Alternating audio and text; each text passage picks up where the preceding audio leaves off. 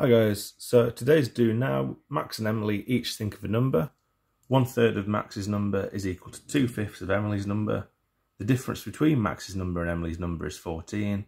What number is Max thinking of?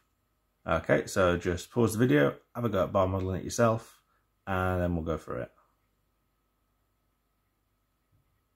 Okay, so 1/3 of Max's number is equal to 2/5 of Emily's number. So I know that 1/3 is less than 2/5. So I know that less of Max's number is equal to more of Emily's number, so Max's number must be bigger. Okay, so I'm going to draw Max's bar bigger.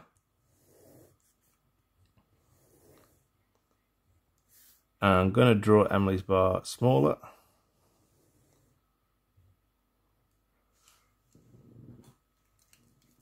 So that's Max, that's Emily. And we know that the difference between their numbers is 14. So that difference there. And then we're told 1/3 of Max's number is equal to 2/5 of Emily's number. So I'm going to split Max's number into thirds. And I'm going to split Emily's number into fifths. Okay.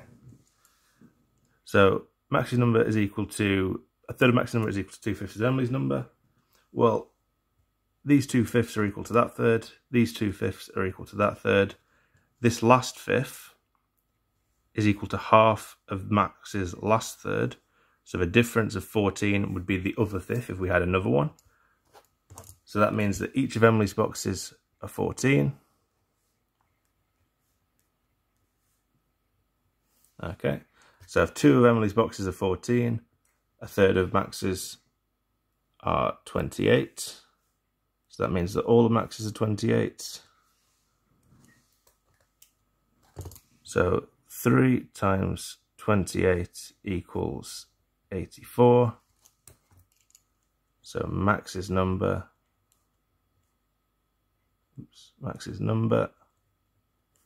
is 84.